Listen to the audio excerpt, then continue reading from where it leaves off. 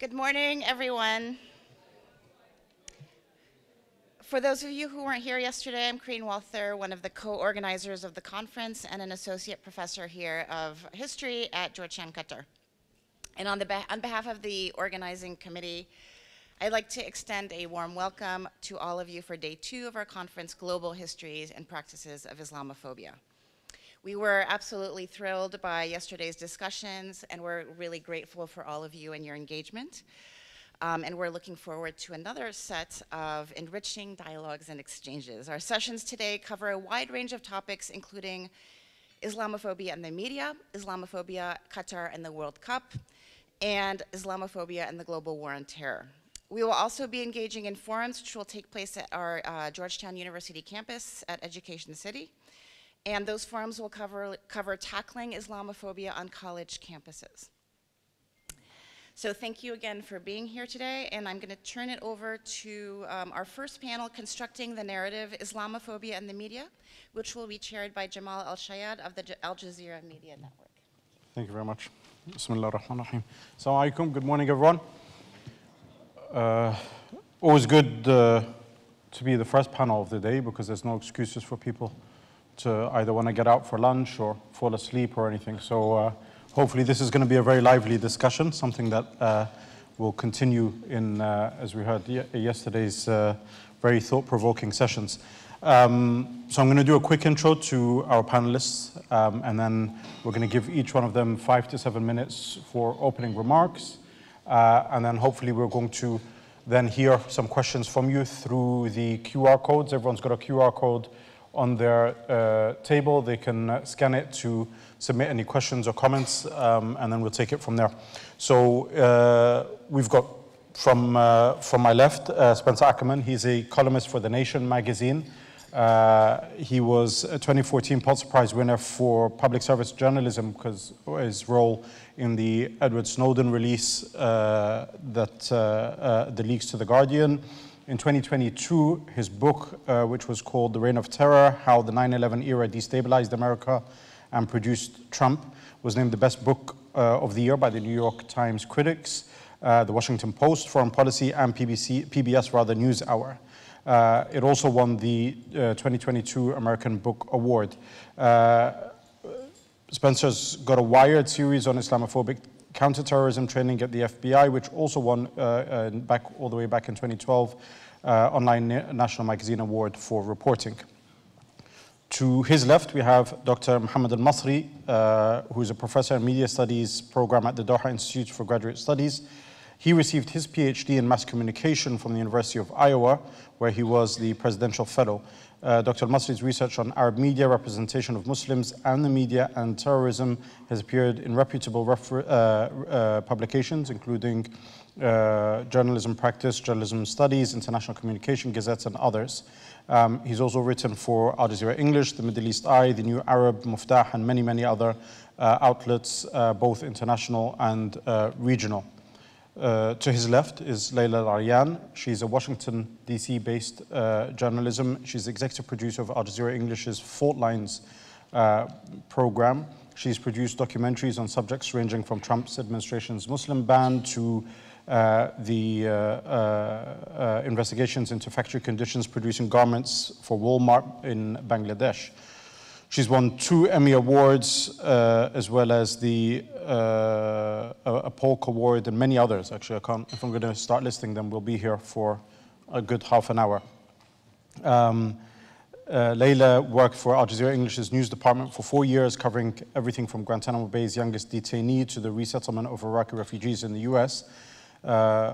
Academically, she received her BA in English Literature from Georgetown, so an alumni of our hosts or organizers today.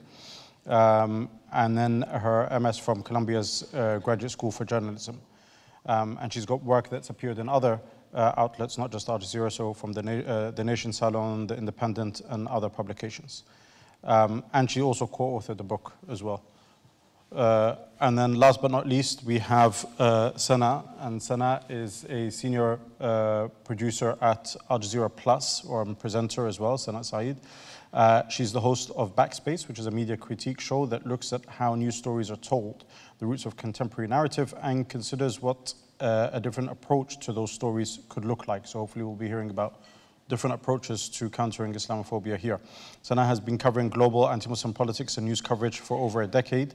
And in 2014, she exposed a pro-Israel program created by the Shalom Hartman Institute to target Muslim organizing on Palestine.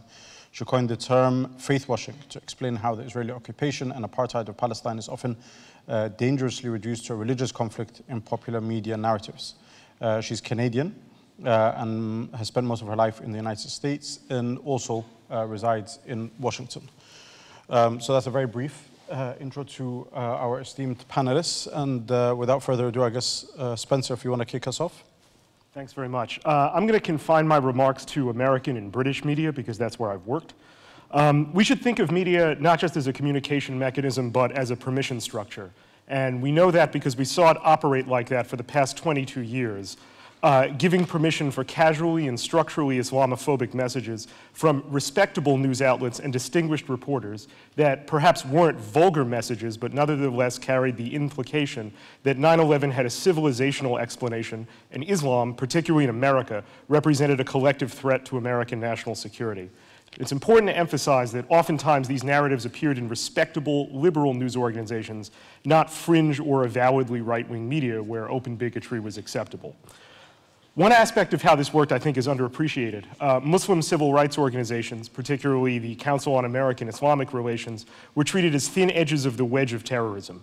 Sympathy for the Palestinians amongst board members was sufficient for news organizations to either fear platforming Muslim civil rights activists or to treat those perspectives as tantamount to anti-Semitism and terrorism. There are people here from Cage. I couldn't quote them. They were very often treated as terrorist apologists by editors who would get nervous when you would see them or aspects of their messages and stories. Think, for instance, about, frankly, deranged academics like Bernard Lewis, who would put really just insane and incendiary things in his popular writing that would treat Islam as tantamount to pathology. And he would publish that in the New Yorker. So the most prestigious and respectable institutions in the United States after 9/11 and for years and years afterwards were very, very comfortable platforming that. A case study occurred in 2010 with a media event that turned violent that's known forever as the Ground Zero Mosque. And I'm sure a number of you here remember this episode, but it's far back enough in the past that just recounting it feels like you're entering an alternate reality.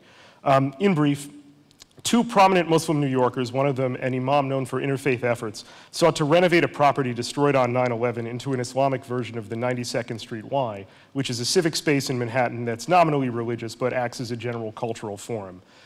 Very deliberately stoked outrage on the right treated this as an act of civilizational affront. They called it the Ground Zero Mosque. It's neither at ground zero, nor was the mosque the primary attribute of the planned space. And Rupert Murdoch's New York Post and Fox News devoted endless space in 2010 to calling it essentially an insult to the 9/11 dead. Mainstream outlets, and this is the important point, ignored or euphemized the substance of the objections to it, which at their heart were about restricting Islam's space for public visibility, and covered it like a circus, treating the outrage as an authentic expression of patriotism rather than a deliberately manufactured one. They saw its quick admixture with the nativist Tea Party movement, but hesitated to address the implications of that, let alone to connect the outrage to frustrations with the war on terror. And that's what I mean by structurally Islamophobic messages in mainstream presentation. Meanwhile, Imam Rauf, who had written a book called literally, "What's Right with Islam is What's Right with America," had to constantly defend himself against being an apologist for terrorism. Most significantly, while a big Ground Zero Mosque protest was happening in Manhattan, one of the agitated people stabbed a cab driver named Ahmed Sharif while talking about manning a checkpoint as if he were a soldier. This guy was a film student, not a veteran, and not a single news outlet referred to this as radicalization. They rarely reported on the law enforcement consultants, politicians, and media figures who spread a theory called civilization jihad that held Sharia law was coming to replace the Constitution and Muslim immigration was an invasion. It was what we now understand as the white genocide theory narrative in an earlier form. And that brings me to perhaps my final point.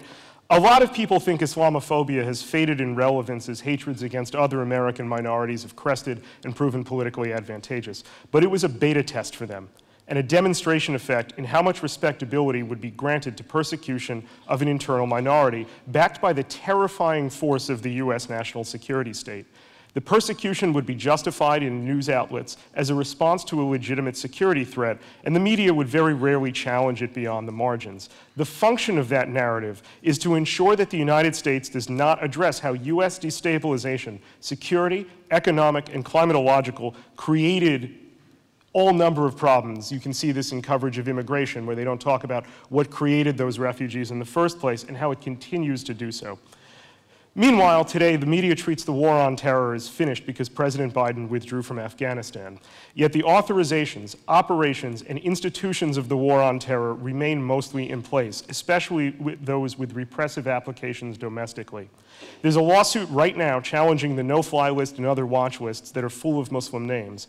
The Department of Homeland Security has never purged the data inside the NSEER's database of at least 80,000 Muslims, which means this functional Muslim database can be reactivated. I could go on, but Islamophobia is institutionalized in the US government and normalized in US media.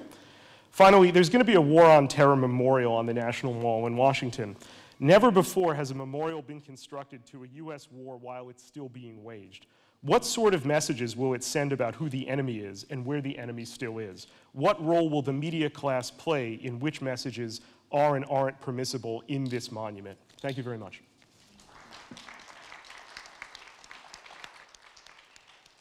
Thank you very much, Spencer. Dr. Mohamad? Thank you. I'm honored to be taking part in this panel. I feel a little bit out of place because I'm the only non-journalist.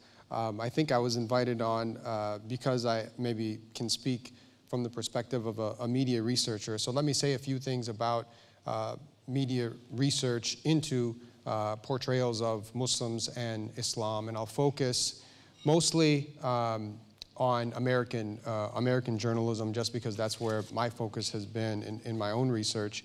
But so it won't come as a shock to anyone that the research shows that Muslims and Islam are portrayed stereotypically and negatively, right? There are a ton of studies. In fact, there was just a meta-analysis done recently. A meta-analysis is a study of studies, and they looked at more than 300 studies on this one issue. And the findings are pretty consistent.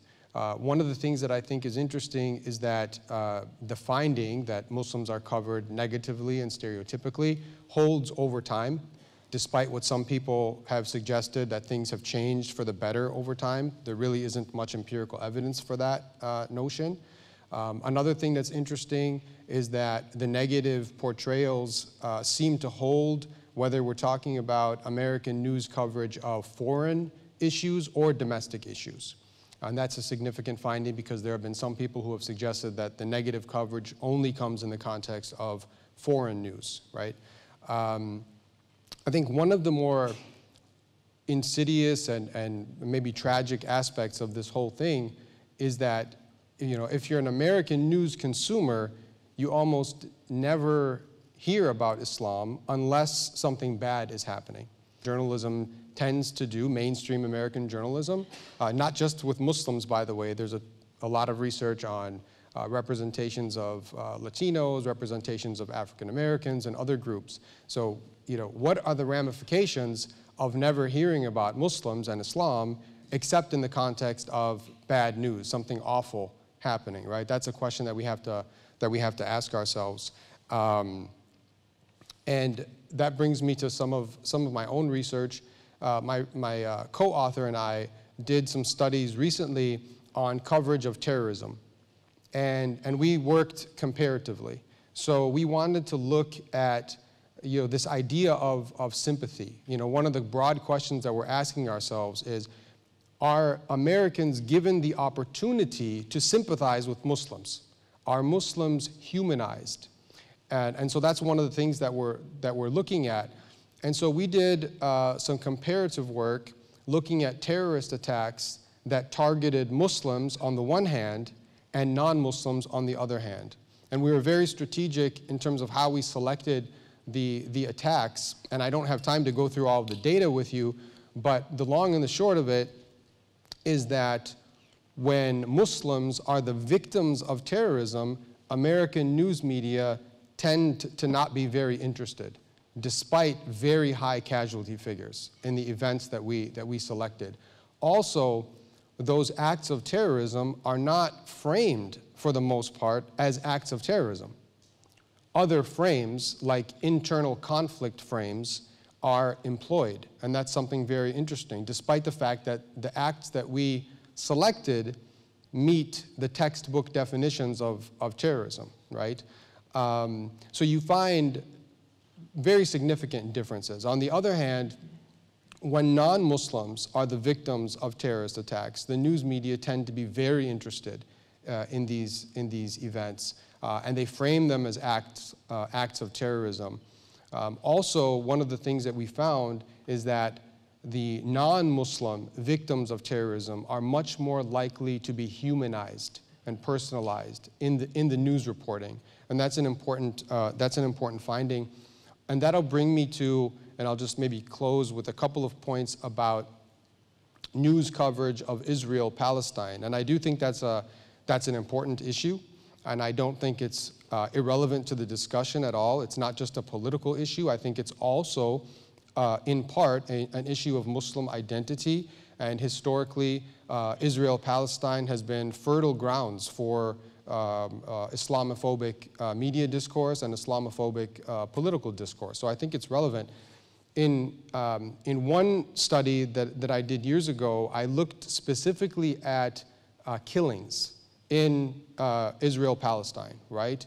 So I was looking at instances where Palestinians killed Israelis and where Israelis killed Palestinians. And I mapped them out over a 2-year period. And what I find, I mean, again, there's a lot of data. This was a 90-plus page report. But in a nutshell, what I found is that the New York Times and Chicago Tribune are not terribly interested in news about Palestinian death, number one. They're very interested in news about Israeli death when a Palestinian kills an Israeli. Also, and this was maybe the more important finding, when Israel kills a Palestinian, there is a consistent self-defense frame employed by the newspapers. This is very consistent in the study that I did, and also in some other work of other scholars. When Palestinians kill Israelis, a terrorism frame is employed, and the acts are condemned. And I found the same thing that I talked about earlier in the context of the other study in regards to humanization. Israeli victims are humanized and personalized. Palestinian victims are not.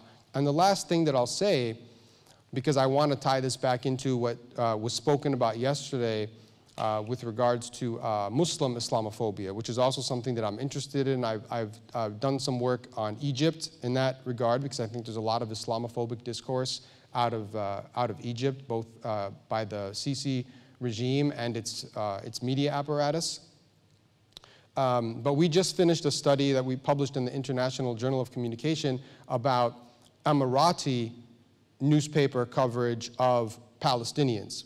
And what we did is we looked at Al-Bayan, which is a daily newspaper in the Emirates. We looked at Al-Bayan coverage of the Palestinians before and after the signing of the normalization agreement in 2020.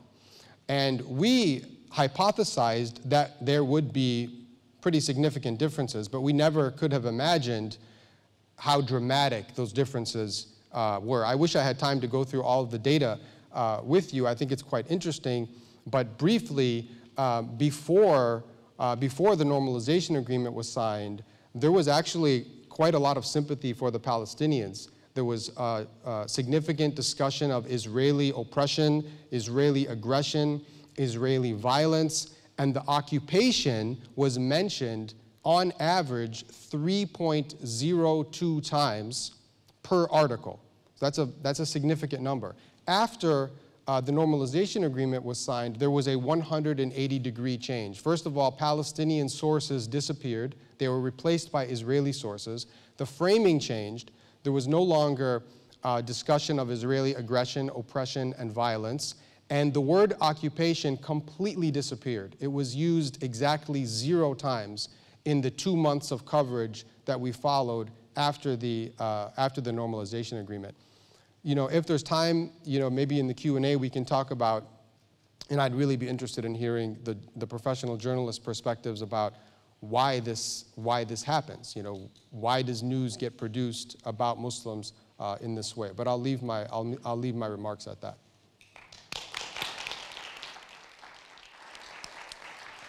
Thank you very much, Dr. Mohamad. Laila.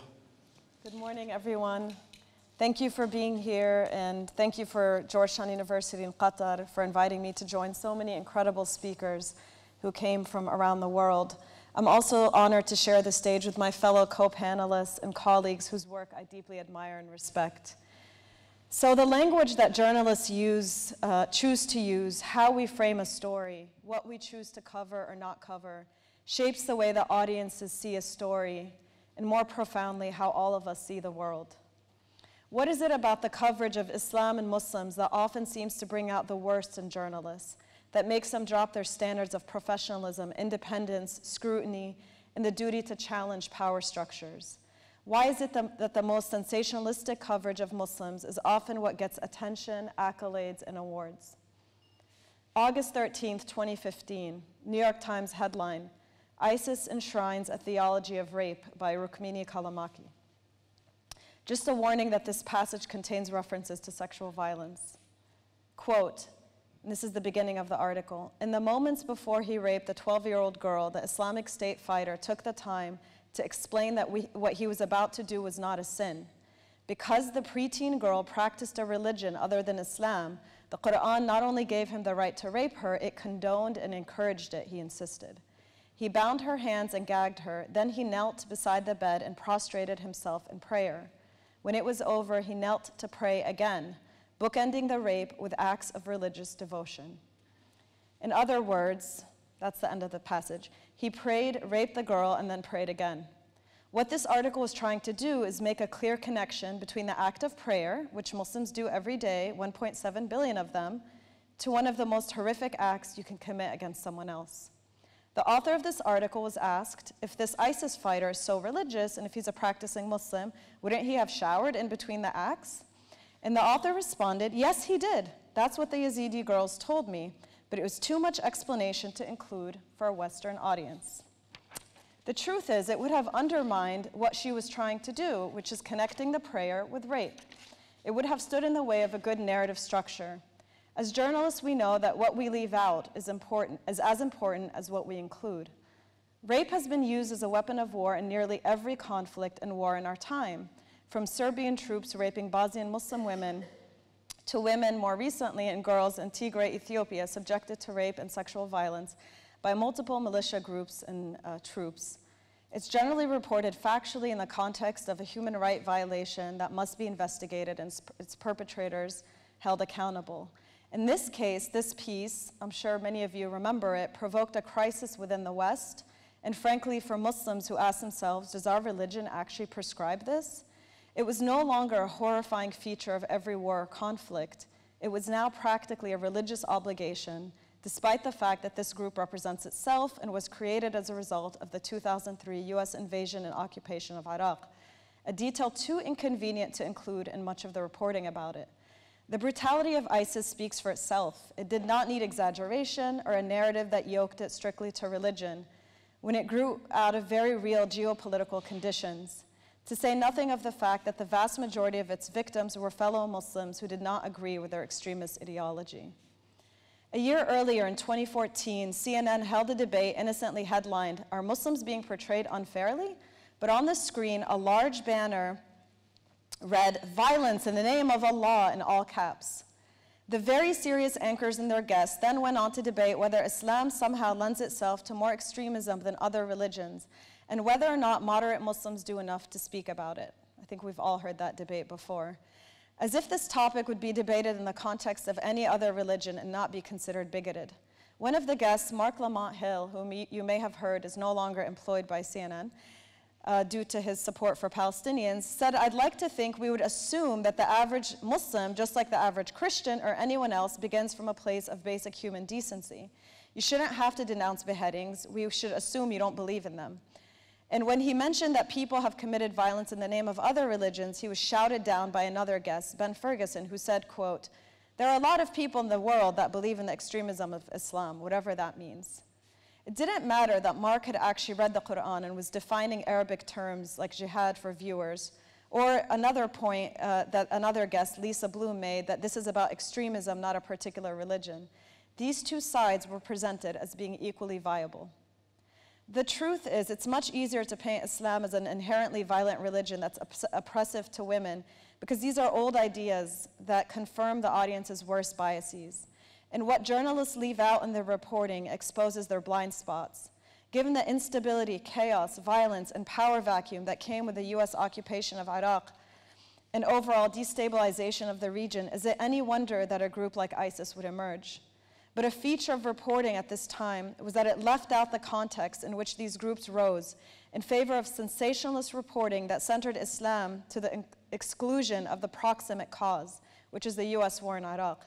This is not controversial, and a point that even US military and intelligence officials have made. If you scale the number of Iraqis killed in the US war and occupation to the US, there would be between 1 and 8 million dead Americans. There's no way the conversation about what happened to the US would be centered around the question of what's wrong with their culture, what's wrong with their religion. These examples are a drop in the bucket of clips, newspaper articles, internet videos, and social media posts that have painted Islam in this light. Only 38% of Americans say they know a Muslim, so many obviously rely on the media to shape their narratives and their opinions of Islam and Muslims. We're all consumers of media. I don't have to tell you the general feeling we all have when we come across coverage like this. But the truth is, these feelings we have are backed up by data. Numerous studies by political scientists confirm that media coverage of Muslims, as Dr. Elmasry told us, is overwhelmingly negative, especially compared to that of other religious groups.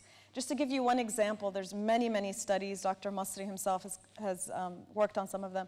But there's a political scientist named Rochelle Turman who conducted a study that concluded that US media outlets portray Muslim societies as distinctly sexist and misogynist, even compared to similar non-Muslim societies with poor women's rights records. She looked at articles in the New York Times and Washington Post from 1980 to 2014, which is a period of 35 years, looked at 4,000 articles and found that, surprise, surprise, they're based on negative stereotypes and usually centered on one issue, which is gender inequality when you're reporting on Muslim women. Even Muslim women who live in relatively equal societies are covered in these terms. Women outside the Muslim world, meanwhile, are portrayed with greater complexity, and those pieces tend to focus on issues like work-life balance, electoral politics, arts, business. And what's the impact of all this? Such disproportionate coverage feeds negative stereotypes about Islam, which affects public attitudes and helps shape policy, which has very real effects on people's lives. And of course, the other prong of coverage about Islam is violence. According to a study by the Institute for Social Policy and Understanding, or ISPU, Muslims who plot violence get 7 times more media coverage than violence by other groups and 4 times longer sentences. And let's take a minute to unpack these plots. We know the overwhelming majority of so-called terrorist plots that have been uncovered by the FBI since 9/11 were in fact manufactured, orchestrated by the FBI itself, usually through confidential informants sent into the communities, people with criminal records.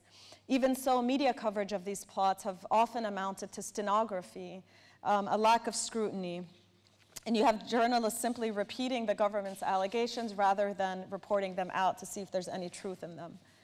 This is something we see time and again, a lack of rigor, professionalism, and independence when it comes to covering the Arab Muslim world that has very real and dangerous consequences.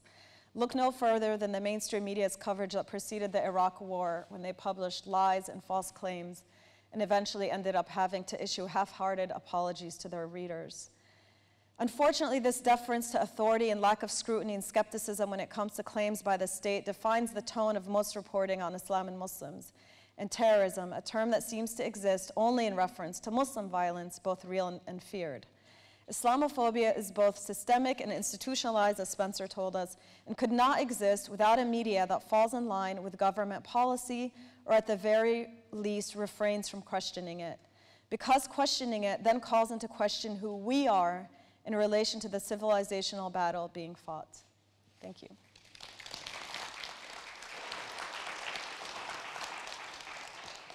Thank you very much, Laila. Sana, go ahead. All right, assalamu alaikum, everyone. Okay, so I can feel like the energy, you know, it's 9 a.m., everyone's exhausted.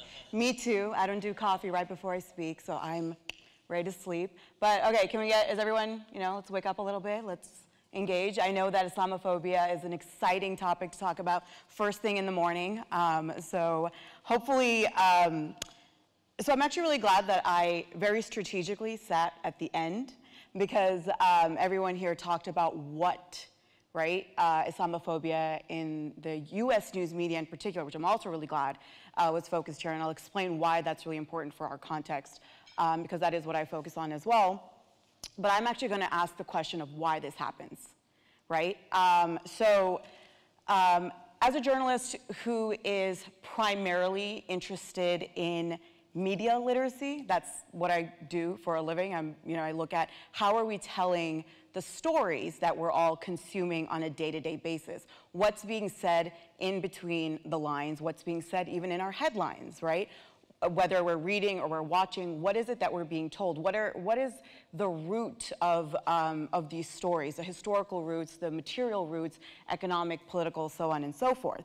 And I actually think a very unhealthy amount about the ways that Muslims and Islam are not just portrayed but discussed and understood within the news media, and also by Muslims themselves. What is the language that we're using about ourselves, and touching on a theme that's been regarding Muslim Islamophobia itself. And so I, like many others, and what I'm about to say is that, it's not anything novel, but I actually don't like the term Islamophobia itself, right? Again, I'm thinking about what is the language that we're using? What is that language telling us? What function is that language playing? And in my opinion, it's a very poor term because it doesn't actually accurately describe what it is that we are discussing when we talk about Islamophobia. Because when I say Islamophobia, right, what is the first thing that pops into your head, right? We're thinking about maybe hijab and abaya bans. We're maybe thinking about the entirety of the existence of France, right? where the controversial opinion? I don't think so, not in this room. Where we're thinking about maybe, like Ground Zero Mosque, as Spencer mentioned. We're, at maybe a higher level, we're thinking about the daily dehumanization of Palestinians, which I'm really glad that Dr. Elmasry mentioned, because that is absolutely, the dehumanization of Palestinians is part and parcel of the way that what Islamophobia, as it exists today and how it functions. And yesterday was mentioned a few times that throughout some of the panels that Islamophobia is also about power. And the thing is, academics love nothing more than talking about power, right? I'm talking about everything's power, because that's the thing, everything is power, right? Me, even sitting up here, we have a bit of a power imbalance, right? Because what is power? It's essentially, I wrote it down, I'm like, how did I want to describe this? It's basically the stratification of an imbalance of permission, as also was mentioned by Spencer. Permission for one person or individual to do something to someone else, and the arbitrary or created circumstances that allow that imbalance to happen. And, but power is, I don't think that actually tells us what Islamophobia is about. I think we need to start thinking about Islamophobia. And I'm going to use the term, even though I said I don't like it, I always like to mention that I don't like the term, but just for brevity and because I didn't come up with anything else, but I'm working on it. But, I think we have to start thinking about what function is Islamophobia serving. And I think we need to start thinking about that all bigotries that we know about, that we experience, that we see, serve a function, right? It's easy to think about For instance, when we look at anti-black racism in the United States, which is where I live, it played and continues to play a function, right? It's not just simply a slur that someone throws out. It's not simply police brutality in and of itself, right? When we look at what anti-black racism is, the function of it is to allocate resources from one group to another, including using that one group as the resources that are being allocated to the other group, right? When we look at, this might be a little controversial in this room, but when we look at the stratification of even economic labor across the Gulf, right? It's across, again, ethnic lines, it is serving a function. And what is that function, once again? About the allocation of resources for one particular group at the expense and exploitation of another group, right? And so when we also look at ethno-nationalist ideologies such as Zionism, what is the function of Zionism, right? It's, again, the allocation of resources for one group at the very violent expense to the point of destruction of another entire population and history. And so we have to look at bigotries as part and parcel of how we interact with one another at the state and labor levels. The nation-state system that we live in right now causes these type of bigotries to be systemic, right? So I'm not saying that, you know, bigotry like is new, that this has just happened when we came about with the nation-state, right? I mean, issues of xenophobia have existed for, you know, thousands and thousands of years. But it's more about what happens when we take the idea of taking from people, and we take that and we put it into the state structure itself, which is a very, you know, bureaucratic, strong institution that's also tied to how we identify as individuals and collectively. And so then we need to ask, you know, what is the function of this thing that we're talking about, Islamophobia? And as a journalist who's worked in the United States for over almost a decade at this point, I've been writing about anti-Muslim politics in the news media for over 15 years. You know, I think the answer to that question is also looking at what function does US news media itself play, which is, and I'm gonna say this, and I say this as a journalist, which I know a lot of journalists don't like what I'm about to say, but it's propaganda. And that's not unique to US news media, right? I think media in general is propaganda. It could be good propaganda, it could be bad propaganda. But it's ultimately, I think, when you're dealing with the flow of information, when you're dealing with taking information and sending it to the masses, it's going to essentially function more or less as propaganda. And so there's nothing unique about that in terms of US news media. And I'm really glad that we've all focused on US news media because it is not only the most powerful empire in human history as we know it, although I know the Mongolians may disagree. They're like, please, you're still recovering. You know, it's also the greatest purveyor of violence, right? The United States is the greatest purveyor of violence. And if you don't believe me, listen, Martin Luther King said that years ago too, so it's not just me. And not just internationally, but also at the domestic level. Right? And so we have to look at what function is US news media playing in the context of American violence, American imperial violence in particular. And especially when this media has the power to me, the Islamophobia that we see in our news media is a trickle down, right? It's not the pusher of Islamophobia. It takes from the grandiose, like the superstructure that exists of the American state and the imperial power and actually is pushing that out, right? So it's a trickle down. And then that continues to trickle down into that kind of day-to-day, mundane, so to speak, Islamophobia that we talk more about.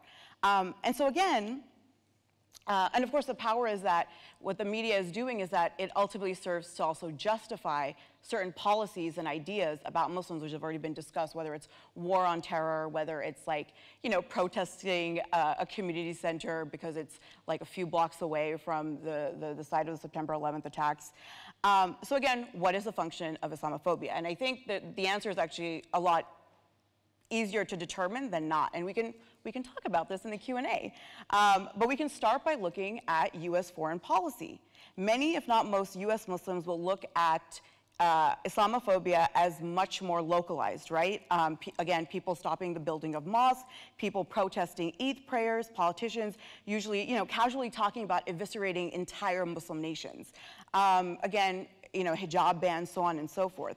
But again, we have to look at it as a trickle-down system of bigotry that positions Islam and Muslims as inherent threats, as always suspect, that we are presented as either peaceful or nonviolent. We're given this choice that we cannot exist as just people, that there is always this constant choice. And I always think about in the immediate aftermath of the Christchurch shooting, right? The Christchurch massacre, which killed over 50 Muslim worshippers in New Zealand. The way that it was being framed immediately was, 50 peaceful worshippers killed. It's like, why are we calling worshipers peaceful? Because what's the implication there, right? It's like Laila said, what we don't include is as important as what we include as well, right? So if we're saying that they're peaceful, what are we saying about other Muslims possibly? The idea is that there's always the threat still there. If they're not peaceful, there may be something else, which is violent, right? So it's this kind of false choice which is given to Muslims. And so that positioning of Muslims in U.S. foreign policy is, again, part and parcel of how U.S. foreign policy itself requires constant threats that exist simultaneously. And the construction of threats in foreign policy requires the construction of threats in the minds of the people that the United States governs, right? Or any country governs, right? And so when we look at how, for instance, Russia and Russians are depicted and have been for decades, especially since the Cold War. When we look at how the Chinese and China have been depicted in U.S. news and popular media for over 100 years, I have an episode on this, we can begin to understand clearly what role the U.S. news media is playing, and then we can begin tackling the question of what function Islamophobia is playing. Because the key difference, of course, is that I use these two examples, China and Russia. Those are countries, right? And this is what makes Islamophobia, especially when it's being dispersed through the media and the U.S. news media, so much more nefarious. There are no borders to Islam, right? Regardless of what Saudi thinks. There are no borders to Islam, right? Muslims don't exist simply in one simple place. Anyone can turn Muslim when they want to, right? And so that's what makes it so much more nefarious when Islam and Muslims are constructed as threats. And so I think, again, that the answer of what the function of anti-Muslim politics is actually something that was referred to yesterday, which is that it is about, so-called governing of the ungovernable, right? It's about pushing against an envisioning of political life, economic life that is antithetical to an American project and, of course, a European project that requires the remaking of the world in its own image, but still subservient. Right? And I want to also discuss the political economy of news coverage of Islam and Muslims and others, because there's a lot of money there, but I'm going to save the good stuff for the Q&A. So,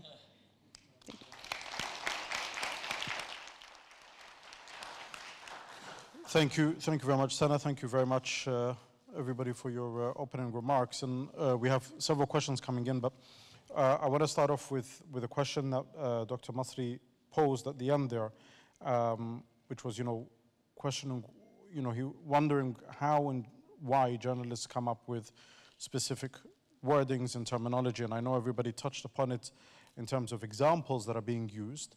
But the question still remains, how is it allowed to happen and why does it happen? Because often it happens too often for it to be coincidental, right, when these things happen. And I'm just going to attach that part of the question with some of the stuff that Sana was touching upon there as well, which is the use of the term Islamophobia, and maybe I'm going to add on to it something else because I was thinking about it yesterday when we were listening to the opening address by Ambassador Rasool. There is a difference between your average person who can be scared of something out of ignorance or not knowing, right? And then there is a difference between the person who actually peddles that fear and incites for it, right? So I would say there is, as a hypothesis for you guys to discuss here, it is very legitimate for people to be scared of what they don't know, but as Ambassador Rasool said yesterday, it's not legitimate for somebody to act upon that that ignorance in a certain way, and definitely not to encourage that ignorance. So is there a higher layer of what we would, or what I would describe as anti-Muslim hatred, that then uses Islamophobia, right, to peddle it through specifically orchestrated and curated narratives? And I'm going to give, Laila gave that example. I'll tell you one specific example as a journalist I remember with ISIS.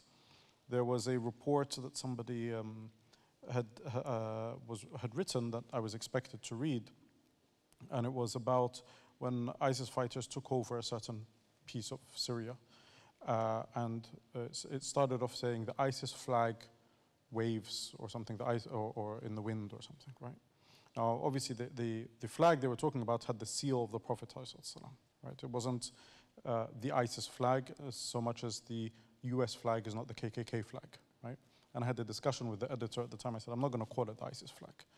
You can say ISIS fighters celebrate taking control. You can say ISIS fighters have captured whatever, but I won't say that.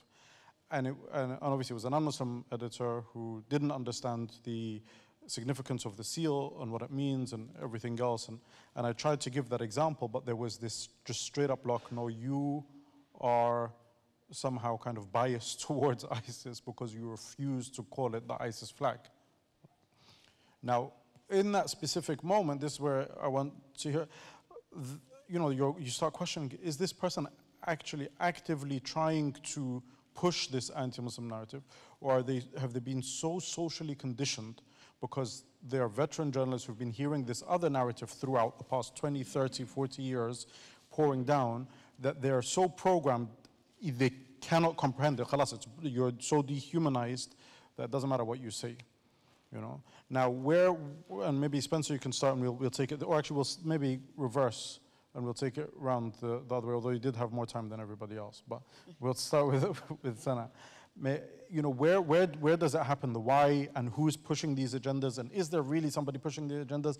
I mean, you guys touched upon it a bit when you're talking about Murdoch and others. I mean, I don't think it's coincidental when you have these massive kind of conglomerates of media outlets and they all push a specific line. But where does the line start and where does it stop? And that person who's written that article or used that term, are they actually aware of it?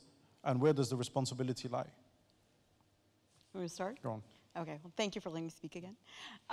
So I think a lot of it is, Laila's talked about this a bit, and so I'm going to talk about it just briefly, and I think she can talk about it a bit more, and Spencer as well. But I think there's a lot of, so yes, a lot of it is conditioning, right? Like if we look at, there's so many historians, I'm sure, in the audience, like if you look at even old texts from the eras of, all the Crusades, when you see like the English, or the Europeans encountering, various Arab populations, if you look at the way they talk about them, right? I mean, it's kind of similar, like, oh, these weirdos, like, what is this? What do they believe? That's so bizarre. It's not necessarily as hateful. It becomes over time, yes, but it's not that same kind of, they don't have like necessarily a shared language, like throughout the literature of these people are like this, so on and so forth. And so something like this, I think is it's very new, and it's very much so also connected to like, it's security language. Right? It's securitization language. It's language that we find in national security projects. It's also a language that we find that's being pushed from, what's it called? Especially, I think, in the 70s and 80s, you had like a lot of Israeli language that was being used to describe Palestinians.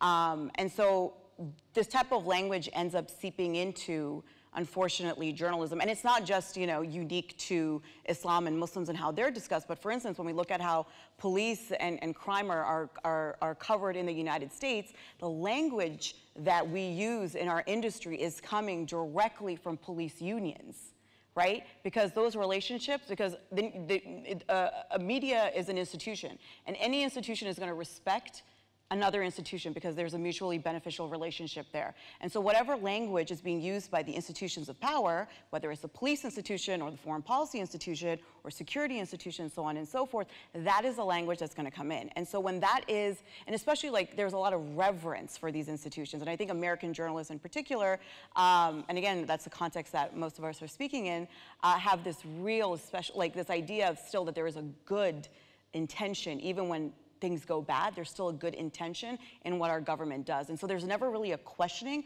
of what are these words and this language, because we trust our security apparatus at its core, even if we still can critique it. Yeah, I absolutely agree with that. I think there's definitely a certain groupthink that happens in newsrooms. And if people try to sort of defy that, they're, you know, accused of professional jealousy or silenced. And I think one really instructive example, I don't mean to pick on the New York Times' ISIS coverage, but the New York Times is obviously an extremely powerful and influential news organization that really sets the tone in a lot of stories, and a lot of news organizations follow suit. But there's a podcast called Caliphate, maybe some of you heard about it. Caliphate, actually, the name itself, I think, is deeply problematic and Islamophobic. This was not a caliphate, ISIS, recognized by the vast majority of Muslims in the world. But this podcast had 30 million downloads, and it was extremely popular, and it turned out to all have been based on a hoax. The main character called himself Abu Huzaifa, said he was an ISIS member who returned to Canada. But the reason I bring up this podcast is because it promised to tell us like who ISIS really is and what do they stand for. And then sometimes it's the interviews that journalists give to answer your question, Jamal, of like, is this anti-Muslim hatred? What is it? That can be really instructive. So when the makers of this podcast that turned out to be a hoax were asked, what was your intention? One of them said in a Reddit, Ask Me Anything, they said, well, Muslims deny that that religion has anything to do with ISIS. And we set out to kind of prove that wrong. Like they really wanted to make sure that that connection was clearly made, and sort of at the expense of, and by exonerating US military actions. So that was really revealing, and I think the reason I bring it up is sort of like what's the institutional backing for this kind of reporting. The New York Times' media columnist Ben Smith actually wanted to do sort of an investigation to what went wrong, how did this hoax end up becoming this award-winning podcast, and he found that it was newsroom leaders who supported this kind of reporting, and I think this reductionist, sensationalist kind of reporting is what wins awards, as I mentioned. It's what is attractive, it's what makes the narrative that everybody wants to listen to, that's exciting, that gives us a really clear enemy. And it's the shades of gray, the nuance, the like people who push back, who actually have expertise in the region, who know the language, who can understand the culture, who end up sort of being cast aside for the narrative that kind of confirms our fears, our pre-existing beliefs and biases. So I get asked this question a lot, especially by like my Muslim friends, you know, over dinner or at the mosque or whatever, and they want to hear from me because, you know, I do work in the media. But sometimes I think they don't really want to hear from me as much as they want to tell me what's happening. And frequently their version is that there's sort of like a conspiracy, you know, everybody hates Muslims, everybody hates Islam, and they sit around at the production meeting at the New York Times at 9 o'clock in the morning, and they think about ways to cook up stories that make Muslims look bad, right? And that's very exciting and sexy, and it would make a good movie, but I don't think that that's what's happening for the most part. Certainly there are some journalists that probably, you know, do that, but I don't think that's what's happening for the most part. So, and I don't want to get too pedantic, but the scholars talk about, journalism scholars talk about the sociology of news, how news is manufactured, how it's produced, how there are constraints that exert themselves on news organizations and on journalists. And unfortunately, we do not have sociology of news work, research on this particular issue. We don't have that. The work that has been done on Islamophobia or representations of Muslims and Islam and Arabs is basically content work. So that's a gap in the literature. But we can, you know, sort of surmise that what's happening is that all of these constraints are acting to push out a certain kind of content, right? So what are these constraints? One constraint has already been discussed, and that is sourcing. So American journalism, Western journalism, Arab journalism tends to rely on elite official sources. So at the end of the day, we're getting whatever, you know, the State Department said or whatever the police department said, right? So that's a big reason. That's one big constraint. Another constraint, Sana talked about ideology and the superstructure, right? So part of American ideology and Western ideology is we're good, right? The city upon a hill. We are righteous. We don't do evil. If we do, it's exceptional. It's aberrational. We don't do it as a normal practice. But we have enemies, and they do evil, right? And Islam is foreign. That's part of the American ideological system. Okay, so that's a big part of it. Editorial policy does play a significant role, and Laila spoke about sensationalism. So news is a profit-making enterprise. They have to get clicks, they have to get readership, they have to get viewership, and part of what sells is that which is sensational. That's that which is negative. You know, I talked about the negativity associated with reportage on Islam and Muslims, but there's a negativity bias, what they call conflict bias, in news reporting in general, in particular in Western news reporting. So that's something else. And the last constraint that I'll mention, there are many others, but the last constraint that I think helps to push out this kind of content is the individual level constraint, at the level of the individual journalist. One of the problems, and I'm very sympathetic to journalists, all of my colleagues here and everyone else, it's a very hard job, and you have deadlines and word limits and, you know, editorial policy constraints and all of these things. But journalists are sort of jacks of all trades. They know a bit about a lot of things, but they're not necessarily specialists. And so when I've done interviews, you know, I find that the journalist on the other side of the microphone doesn't necessarily know a lot, and isn't. That sounded very condescending. I didn't mean for it to sound that way. But they're not experts. They're not scholars of Middle East studies, or, you know, scholars of Islam or something like that. So they're not necessarily even equipped to answer the right, to ask the right questions sometimes. And this is why we watch these interviews, and I saw that interview with Mark Lamont Hill and Ben Ferguson on CNN years ago. And the questions even that are being posed are kind of, you know, they're sometimes absurd questions. And so that's part of what's playing into this. I co-sign all of that. I'm extremely not offended by you saying that journalists. I wasn't talking about you. Well, you could. You're the exception. You could. But I actually don't want to talk about this from a working journalist perspective. But given that Dr. Elmasry raised the point, you know, a glib way to talk about this, but isn't necessarily an incorrect way of talking about this, is you don't have to know what you're talking about. You have to know just enough of what you're talking about to get to the 4 p.m. news meeting where you know what you're going to be presenting for publication to your editors. It's a not great way of working, and it's a reality of a constraint. I think it's more, nevertheless, instructive to look at the superstructures of this. Sana mentioned at the end of her remarks the political economy of journalism. I'm going to be a vulgar Marxist for a moment. When we talk about not just the specific question that Jamal posed, but the sort of general question of Islamophobia in media, I think we have to look at it from, you know, as we talk about it from an American perspective, a justification of US resource extraction, because that's primarily what the United States is engaged in the Muslim world, security clientism, and a preservation of American primacy. Onto the question of, and everything is sort of downstream of that in a variety of ways. Hate is downstream of that and doesn't have to be a necessary component of it. It can develop that way, particularly in a vulgar sense, but it's I think looking at it, you know, Islamophobia in terms of hatred misses the point.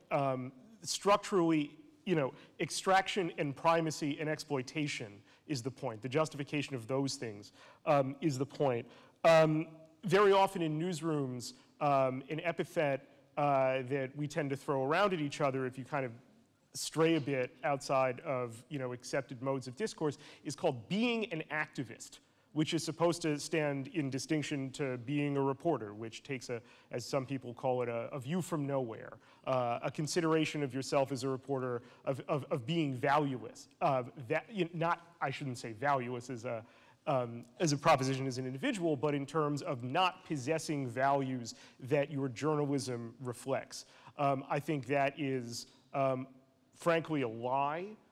It's a way of misleading our readers and our viewers. I think the fetishization of objectivity is a cover for the presentation of dominant narratives, which have to do with, as we've been saying, the justification of US resource extraction, security clientism, and primacy. And I guess just to finish this up, from the perspective of institutions, I spent about a year and a half working, when I worked for Wired magazine, working out of the Pentagon as Wired's security correspondent there.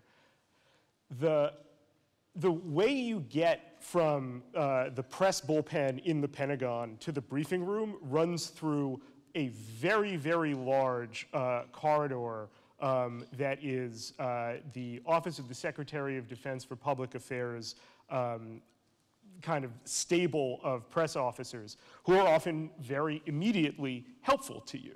And working alongside these people who you are formally charged with covering creates necessarily, by design, not necessarily a choice consciously made by a reporter, of sympathy, of identification, and of building up a routine for how to get to that 4 p.m. meeting, delivering what your job is, which is delivering for what your editor needs. In other contexts, particularly regulatory ones, we call this capture. And that, I submit, is a lot of what American journalism does and performs. Thank you.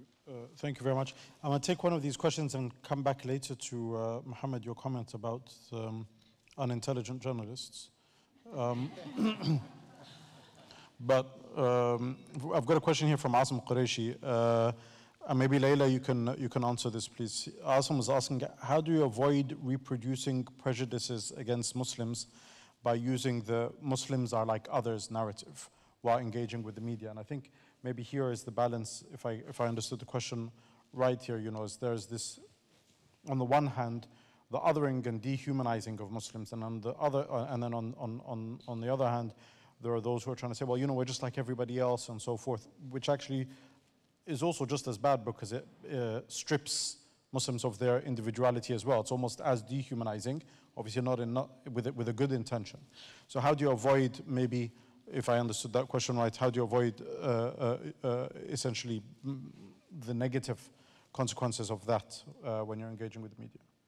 Yeah, it's a good question. I should also mention Asim edited a book called I Refuse to Condemn, which I think is a really interesting and essential resource on this question that Muslims have faced since 9/11 of like, are we culpable for the actions of a tiny number of people who declare themselves Muslim? And it's sort of a frame that I think Muslims have often been covered through, which is, I'm the exception, I'm the good Muslim compared to the bad Muslim.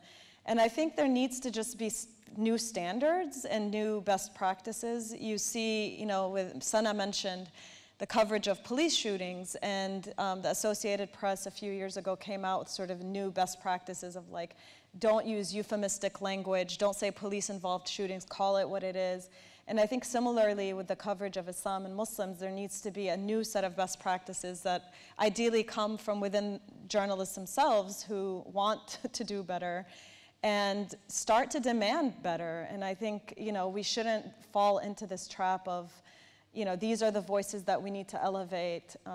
There's been a bigger push in terms of like diversifying newsrooms and making sure that there's more Muslims in the newsroom who can kind of contribute to more nuanced coverage. But sometimes the politics of representation can be really shallow. Is that person bringing a Muslim face or a Muslim voice? Are they actually helping shape coverage in an intelligent and nuanced way, or are they just elevating themselves in their career? So it's ripe for discussion and doing better. So one of the things that I find, and it speaks to your point, Dr. Mohamad, and this maybe everyone can tap into it. Journalism is probably one of the few fields that is given so much power and scope with so little oversight, right? And that impacts everybody's daily lives. So if you think about whether any other industry, from medicine to schooling to whatever, there's very clear oversights, standards and licenses and kind of professional trajectory to people's careers that are associated with results-driven basis, right? So you're not going to walk into surgery and say, well, you know, I read up a little bit about this, I'm pretty sure I can cut you up and sort it out, right? But as journalists, you can be sent to do an in-depth piece about the conflict in Somalia because you read some other journalists' 3 paragraphs about Somalia 6 weeks ago, and suddenly because you have that confidence on camera, oh, he's a Somalia expert, right? And this, I think, speaks also to what Laila was saying, is that there is no best practice, there is no clear guidelines of it, and it's a very, very difficult balance to do, because the moment you start going into it, people start talking about censorship and, oh my God, you're not letting me report in a certain way, which is, often there is a valid point to it in many cases. But on the other side, when it's left unchecked, you start having pieces like that New York Times article. Back in 2012, to support your point actually, Mohamad, I was in Cairo reporting, and Aljazeera was about to launch Aljazeera America. We had a team that came to the office in Cairo. And they had just arrived, and it was the reporter and a camera person. And the office is right next to a mosque, as is Cairo, it was landscape, right? Call to prayer comes, Maghrib time. This is an Al Jazeera journalist, right? For Al Jazeera America. Call to prayer starts, Allahu Akbar. The journalist, I've never seen anyone move so fast, took to the floor, like that. Literally dived to the ground, to a point where I was confused about what, you know. And they genuinely thought they heard the Allahu Akbar, and because they had been programmed to, you know, I don't know what they watched to prepare for their trip to come to Cairo, but it was take to the ground, there's an, you know. So, and why I say this is because, again, it made me really question, like, how we, like, first it was questioning, you know, how were these people hired as journalists? But forget about Al Jazeera hiring them. How are, you know, this is somebody who's coming to report on, you know, and will be going to report on other things. So when we talk about, you know, how the media constructs the narrative, it's all well and good to have these academic discussions and to do the research and to show it. But who's actually going to be policing these things in a certain way? Who's actually going to be changing it, doing those codes of best practice? Who's going to force this? And I don't know, Spencer, if you want to. It's a great question, and I don't have a good answer for it, precisely because when you think about imposing a regulatory structure on media, the censorship question does become inevitable.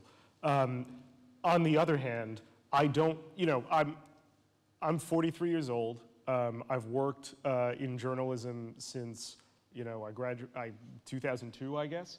And I've seen nothing but nonstop media failures that resulted in the deaths of millions of people. I don't really know how else I can put it, that created, you know, wealth extraction from however many tens of millions more, an apparatus of domestic repression that exists to this day that was greeted in news organizations with either, you know, anywhere on the spectrum from, you know, lack of scrutiny to outright support.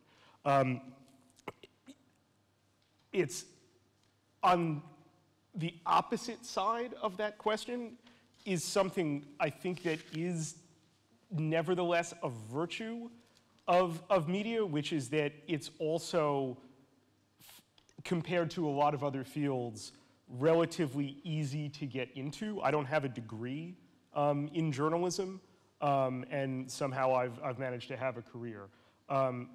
What I would, however, do if I had a magic wand would be to elevate people particularly into editorial positions, as well as working journalist positions, in inverse proportion to family wealth.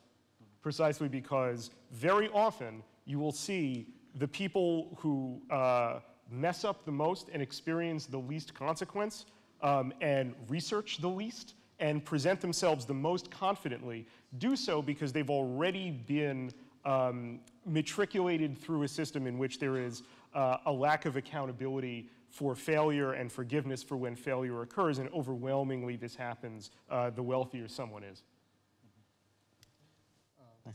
Yeah, please, Mohamad. So, yeah, good question. First of all, I think, we would be remiss if we didn't point out that there is good journalism out there. Even in the American tradition and in the mainstream, we do find examples of good journalism. So I don't. Aljazeera, of course. Actually, I think Aljazeera does. I mean, I have my, I have my complaints. I have my complaints, but I think Aljazeera does a nice job on a lot of these issues, especially comparatively speaking. But I think there are some really good journalists out there. So we don't want to just sort of paint all of Western journalism with a broad brush, because there are people who are really working hard to try to get the stories right, and there are really good examples of good stories that have been done, even at the New York Times, which I'm very critical of the New York Times. Something that I tell my students a lot is we kind of expect too much from journalism. We expect journalism as an enterprise to educate us about global affairs, and that's just too much to ask. Journalism is an inherently imperfect enterprise. You're asking people to go out and get, information about events in just a few hours, write it up in very brief form, and then publish it, the next day. Or now with the internet, the same day. I mean, we're expecting too much, and I think we've gone too far in that direction. We don't teach people to read anymore.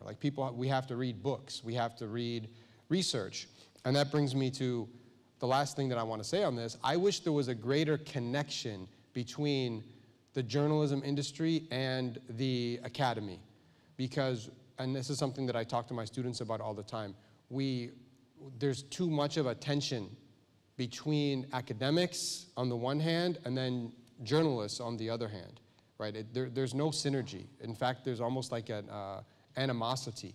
And when I've spoken with journalists about research, sometimes they're open-minded and they want to hear about the research, but other times they tell me, like an editor once at a major newspaper in the United States, he said to me, I don't want to hear about content analysis, which is one of the main research methods that we use.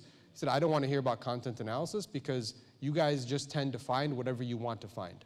So he wasn't even interested in the research, in the literature. So I feel like one way to address some of these shortcomings would be to get journalists and scholars together for discussions and let's read one another. Let's learn from one another. And I don't think that's happening to nearly the degree that it should. Well, we're doing it now. We are. Well, this is, of course, this is an exception to all the rules as we've established. Thank you, Dr. Abdullah and the Georgetown team for making it happen. There's one of the questions that we have here from the audience, and maybe Sana, you can start here. Could you discuss how systematic Islamophobia builds on other forms of systematic racism and violence against other minorities? Is it the same or different? And I know you spoke a bit about power and what the purpose serves. And yesterday we heard, again, some of the elements of drawing on certain discriminations. And there are parallels and similarities and uniquenesses as well. That's a fantastic question because, as I was also talking about, is that when we look at depictions of other threat constructions within U.S. news media in particular, we then can really begin to understand what is the function of Islamophobia at a much more practical, economic, military, et cetera level. I think, I'll give an example, right? When we think about Guantanamo, right? When we think about what it is, which is, it's illegal under international law. It is literally a prison that which is created and holds a very specific population, right? Which is Muslim men, right? It was 366 Muslim men and boys were held there and many are still being held there to this day. But we cannot also look at Guantanamo in and of itself. When we understand, for instance, American histories of incarceration and how incarceration, which also comes from the history of American enslavement, right? A lot of that begins to make sense, and especially how American incarceration has and continues to target a very specific demographic, which is black males and also Latino males, right? And how, but then we can also take that further. We look at, you know, when I talk to Guantanamo lawyers who work for those who've been incarcerated at Guantanamo, one of them, she put it so extremely well, which was that for us to even understand the way that what so-called migrant detention that takes place currently in the United States, where they, you know, anyone who's coming to the border, asylum seekers, refugees who are trying to escape the very conditions that were created by the government that they're now escaping to, you know, that entire model is also based off of like the way Guantanamo itself was set up. And, right, and what was also Guantanamo before, you know, we had all these Muslim men and boys there? It was held as a detention center for deported Haitians, right? In the early 90s, right? So all of these things, systems of violence and oppression, and thus, like, you know, hatred, if you want to call it that, but it's so much more than hatred. Hatred is a feeling. It's actually much more nefarious than hatred. All of them are connected, and that's the best way to understand these, that these aren't necessarily, it's easy to look at things in a very individual way, but when you start making those connections, it makes it very clear, you know, that the power that these institutions, and thus the narratives hold, right? So if you believe that, well, you know, and the vast majority of Americans do believe that the men who've been held in Guantanamo are rightfully held there. A lot of people don't know that, you know, at the core of why those men are also held there are false biographies that were written about these men, false charges, or that most of them, or if not all of them, were held without charge, right? That's not something Americans know. You talk to most Americans, forget even Americans, you go outside the country. A lot of people be like, well, yeah, they were like caught fighting. That's not quite the story, right? But if you can justify that one thing, it's so easy to start justifying those migrants coming across the border. You know, it continues. And I think we do a disservice as journalists to ourselves, and especially to the public, and especially to the victims of the systems of oppression and violence, who we should be, right? As journalists, we're supposed to be punching up, but we're constantly punching down because we're not contextualizing how these systems are actually feeding off of one another and dehumanizing all people. Spencer, if you want to touch on that as well, the cross-section between the different discriminations. And sure, I think Sana makes some extremely valid and prescient points. I would say as well that the war on terror didn't innovate anything. In terms of like narrow technological practices, sure. What it did was it opened a door to past patterns and practices in American settler colonialist history that took the form of an horrific slave trade as a way of maximizing capitalist value off of labor and using human beings as capital, which was central to the economy of not just the American South, but the financing in the American North. Genocide of the native peoples that lived in the United States, similarly for economic value. And with it as well comes a pattern of justification that is both civic and religious, in terms of instructing that America's power stems from America's righteousness, which stems from America's blessings from God. All of that serves a purpose of obscuring the violence that America practices systemically, and looking at that violence that exists as necessary to protect against security threats that America encounters, which have to be seen as evil because of the righteousness that America inhabits. And we shouldn't be surprised when we see these patterns in American history, both domestically and overseas, look a whole lot like each other. The tools of the war on terror, the Islamophobic portrayals that we see in it, are habituations from American history. And it should be the job of journalists to point that out and challenge it. And instead, as Sana and everyone else points out, typically we punch down instead of looking at the real root cause. Laila, there's a question here that I'd like you to speak to here. One of the audience is asking, if one of the solutions is to have better Muslim representation in media and in leadership positions, how can we address structural racism or structural Islamophobia that prevents this very outcome? So it's a bit of a catch-22 that you guys are proposing here, that you want more Muslim representation to stop the institutionalized Islamophobia that prevents more Muslim representation.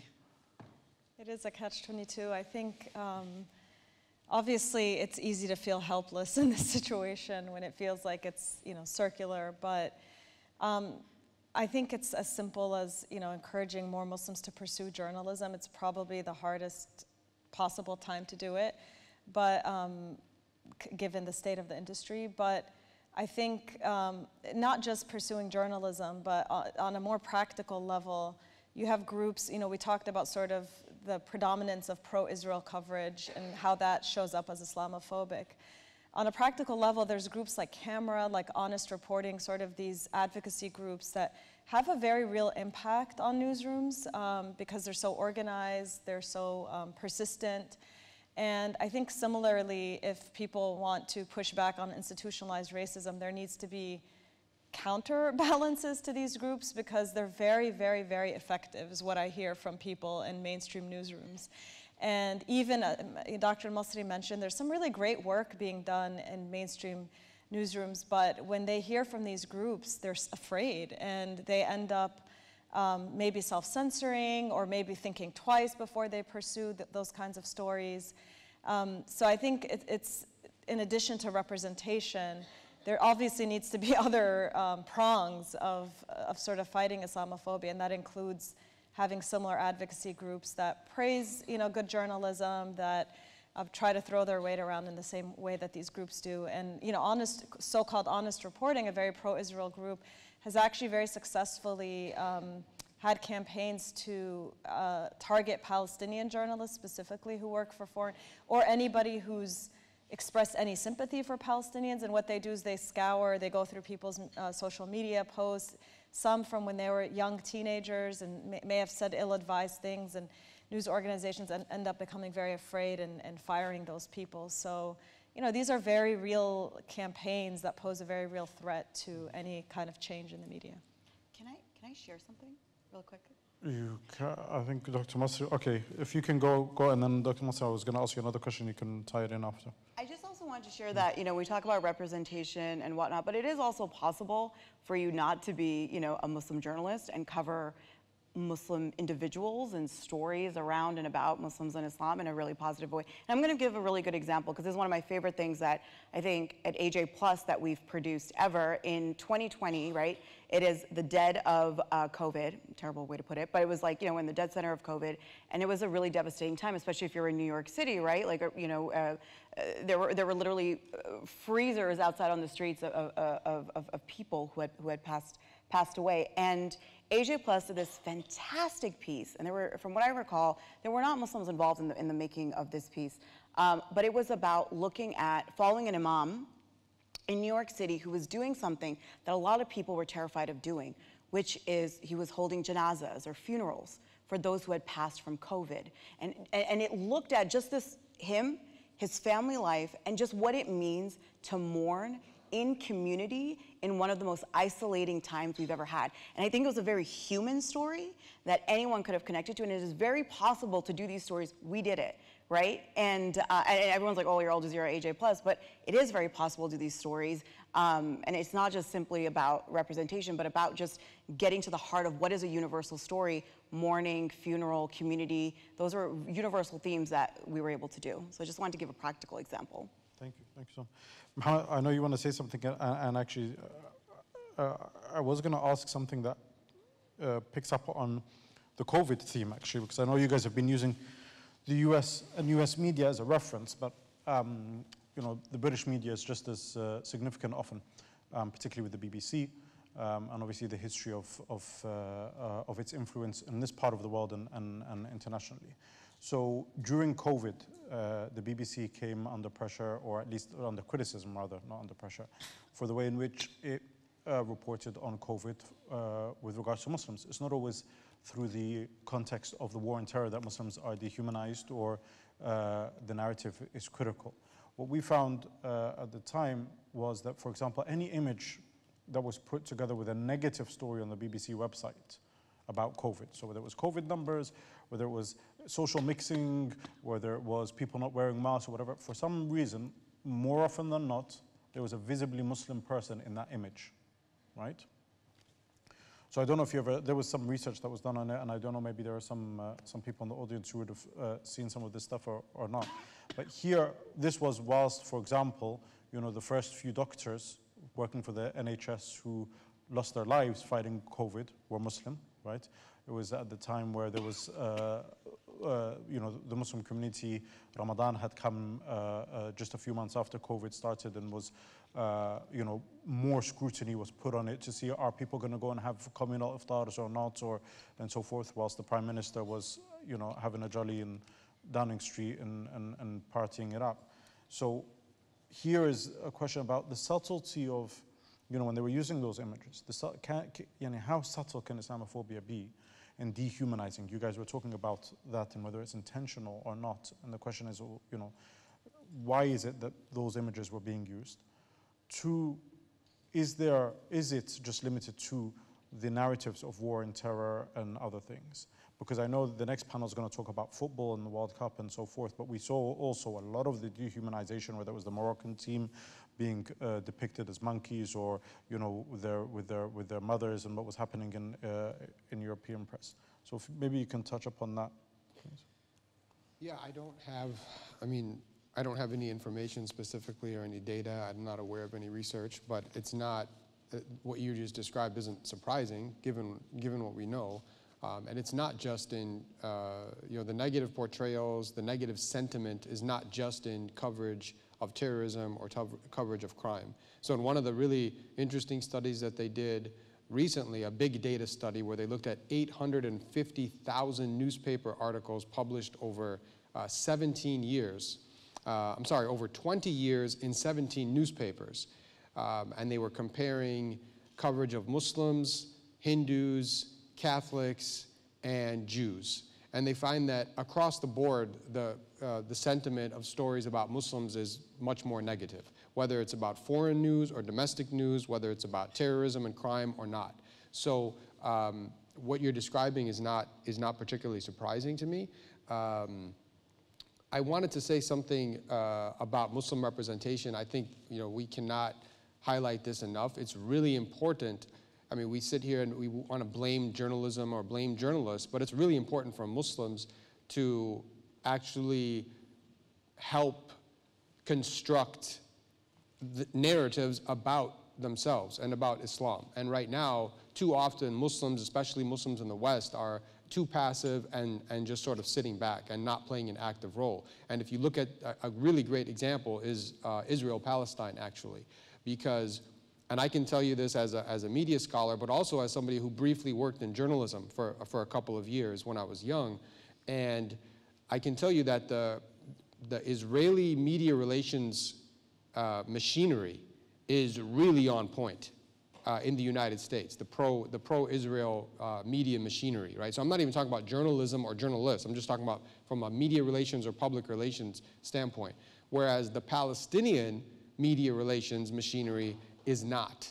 It's just not. So if you're a journalist working at a news organization and something happens in Gaza or the West Bank and you're furnished with a really nice media kit within hours, sometimes within minutes of the event happening, and you have really eloquent spokespersons from the pro-Israel side, you know, it really does, it can tilt the balance of a story quite significantly. And we've seen great examples of Muslims getting involved in journalism or media relations in the United States and in the West and making a significant impact. And not just at places like Aljazeera, but at mainstream outlets. Al-Arian, Laila's sister, has done great work and has impacted stories about Muslims, about Palestinians, about Arabs. Ayman Muhyiddin has also done some good work at MSNBC, and he's helped change the narrative there. So when Muslims get involved it does actually help. Spencer, do you have anything to? No? All right.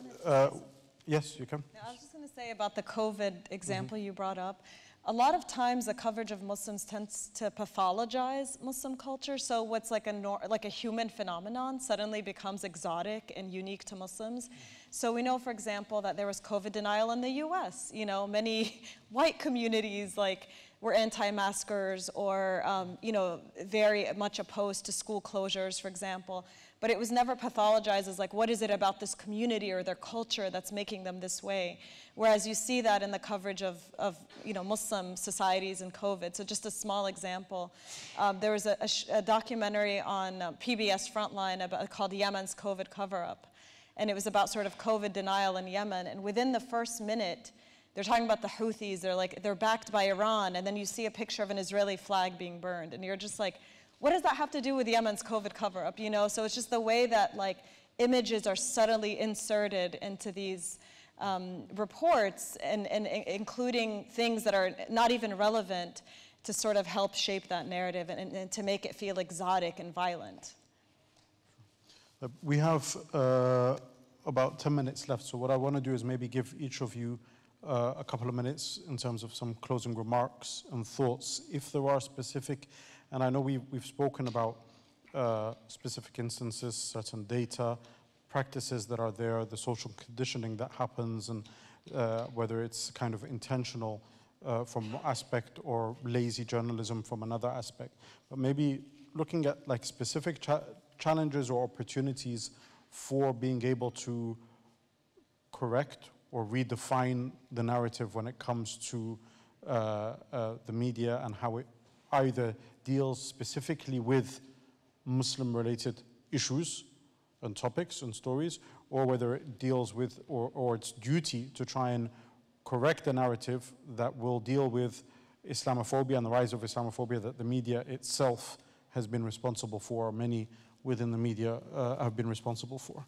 So whoever would like to start first, I'll leave this one as a... I'll start. So these discourses that we're talking about Muslims in the media, in American media, Western media. You mentioned British media. We don't want to neglect British media. There's been a lot of really good research. Actually, Elizabeth Poole, and there's another name that I'm missing. That they've done a lot of really good work on British media, and it's very similar to what we find in the U.S. actually. But these discourses have been established very hegemonically. These are hegemonic discourses now. And it's very difficult to push against the grain once they've become established. So there's a lot of hard work that has to be done by well-intentioned journalists and by Muslims and by activists to try to reverse some of this. And just to give you some insight into how daunting the challenge is. There was a really interesting study by a Duke scholar named Chris Bale several years ago, where he looked at these far-right fringe groups that are run by people like Daniel Pipes and Robert Emerson and Frank Gaffney in the United States, and they are very active in the media. They put out every single time there's an event or an incident. They put out press releases and statements, and they have press conferences and so on and so forth. So he looked at their statements, and on the other hand, he looked at the statements that are put out by Muslim civil rights groups like CARE. So one of the interesting things that he found is that Muslim civil rights groups are denouncing terrorism until they're blue in the face. Like anybody who says that Muslims haven't denounced terrorism, and we can get into the discussion of should Muslims even denounce terrorism, and that's a fair question, but there's no question that they have denounced terrorism, right? But what he found is that the Muslim civil rights groups, their statements are not picked up by the mainstream media. And the statements that are put out by Frank Gaffney and Robert Emerson and Daniel Pipes and others who hate Muslims are picked up. And the numbers are, I don't have the numbers memorized, but the numbers are staggering. And he was doing a big data study using computerized content analysis, and his book is called, I think it's called Terrified. It was published several years back, and you could read it if you like. It's quite fascinating. But this just gives you some insight into how deep this challenge is. I'll just pick up on that a little bit, and also something that Laila said. Newsrooms are also scenes of fear in the sense that pressuring journalists overwhelmingly from the right, overwhelmingly from the position of making them reinforce dominant narratives, criticizing them when they don't. That works. That creates atmospheres of not just censorship, but especially self-censorship. It operates on different levels, as Laila pointed out, not just the way stories are constructed, the way stories are edited, the way stories don't get assigned, the way language is used and not used within them. While I don't formally endorse pressuring journalists more, I think there is a thin-skinnedness about us as working journalists that lends itself to, the organizations that you pointed out, working, that essentially those narratives and those pressure groups prevail, and there isn't a similar concern, this speaks to a lot of the structural things that everyone here has mentioned, when organizations like CARE criticize the media, because I've seen it in newsrooms myself. Those organizations are considered not respectable and are considered vaguely threatening. Dr. Elmasry mentioned the discrepancy in what's picked up and what's not picked up. I get CARE's emails and I see those denunciations constantly. I'll just be frank with you. I'm a Jewish journalist, and I'm, very proudly so. No one has ever asked me, put a camera in my face or, anything else and said, you denounce Israeli apartheid. I've never faced that pressure. And, when you hear about and when you see what Muslim, both journalists and sources are constantly asked to denounce, you really see this discrepancy tremendously. I would say that putting respectful but firm pressure on news organizations works and perhaps might be a valuable way of confronting a lot of the structural power imbalances that we've been discussing. Go ahead, Sana. It's probably better if I go before you, because I don't want to end on a bad note or a negative note. So I would consider, I feel like for a lot of journalists, we may have big smiles, but we're hopeless pessimists sometimes. I think that, it's important to iterate. There are incredible journalists out there who are doing incredible stories. I'm sitting with two of them right now, right? Both of the people I'm sitting here with are journalists that I look up to and have for years. So, and I'm really, blessed to call them my friends. But there's so many journalists who are doing, again, incredible work, and they're pushing back in their newsrooms as well. And so, in that regard, I'm very optimistic about what is possible at a much more individual level in terms of journalists who are out there. Because in general, and especially looking at the United States, and also a bit in the UK, obviously I've not worked in a UK newsroom, so I can't speak to that, but we had a bit of a moments of reckoning, not the best, but in terms of issues of race and so on and so forth, where it's like, let's actually critically look at what we're saying and how we're saying it in our newsroom. So I have a bit of optimism in that regard. But where I really kind of have this unfortunate sense of hopelessness, which is what comes with when you spend way too much time in media archives especially, is that so long as, and going back to what I was saying in terms of, what is the function of a bigotry, and in specifically, what is the function of Islamophobia? So long as, specifically, US national security and foreign policy continues to function and look as it does, right? And I was talking about that superstructure that exists. So long as that exists, the necessity of anti-Muslim politics within our news media and then those narratives will thrive. And sometimes it will be very nice, right? Because sometimes Islamophobia is actually very nice. Or I wouldn't even call it Islamophobia, but it is a function of it where, we see these nice stories about first woman in hijab to do this, which those are my least favorite stories because they still pathologize Muslim women, right? And especially veiled Muslim women. visibly Muslim women as well, which is also a different function of this anti-Muslim politic, that like, it's so unique that a Muslim woman is doing this because she wears hijab. So, you know, I unfortunately, yeah, I have a bit of a hopelessness there that so long as, you know, that the actual power, the military economic power requires the dehumanization of over 1 billion people and then some, that these narratives cannot be undone in a substantive way. I think they can be undone, like, you know, at a more localized level. I think we can see some fantastic, and we do see fantastic journalism coming out. And that's, I think, important to look out for and to spread in your networks and so on and so forth. If you're a professor, share those stories. Don't share, like, the terrible things that come out of The Economist or the Foreign Policy. But yeah, so that's where I'll end it there. Thank you. So much wisdom has already been shared, but just my final thoughts. You know, you don't have to be a journalist to have media literacy. So I think just approaching pieces that you see that, you know, appreciating and giving positive feedback to the good pieces, that's really critically important. And then being critical and vocally so of pieces that are problematic. So back in March, there was an article about the Lion's Den, which is a group of young Palestinian fighters in Nablus in the West Bank, many of whom have been assassinated systematically by the State of Israel.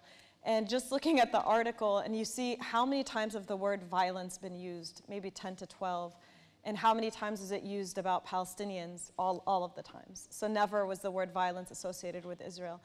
It used to be that social media gave readers and viewers and audiences access to kind of the journalists directly. Now, you know, specifically I think of Twitter, Elon Musk has kind of changed things around so that journalists are less accessible, but hopefully there'll be more and newer tools to kind of make our voices heard, both as journalists but also as audiences who've been empowered to kind of reflect critically on some of the more problematic work that we've been discussing. Thank you very much to all the panelists. First, I'll give you a quick round of applause.